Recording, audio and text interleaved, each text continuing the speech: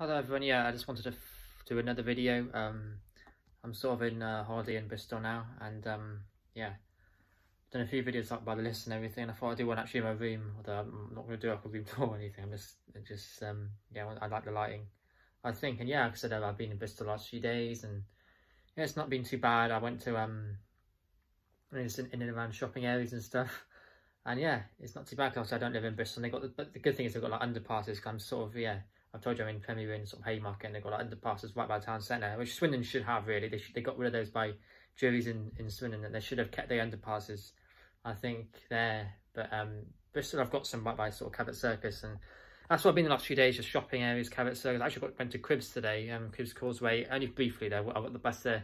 It took about 40 minutes, and I went there. I was there for about an hour maybe. Because I went near the end of the day at 8, and I was there about 6:30, 7 or something. It doesn't matter, yeah. And I went to Marks and Spencer, because they don't have a Marks and Spencer in Bristol town centre anymore.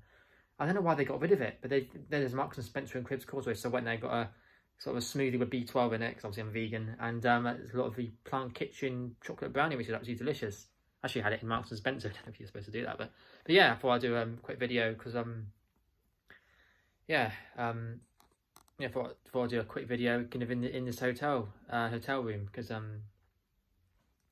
yeah, I think the lighting isn't too bad and everything, and yeah, it's kind of interesting because, like I said, yeah, I don't really come to Bristol that much, but it's interesting to see new places and travel. And like I said, it feels good. It feels good to sort of get out and stuff, and it actually feels like it's sort of like not a release, but kind of feels like something I'm probably something I need really. I need that kind of release of yeah, I feel like I need some sort of release, and it's kind of good to get that.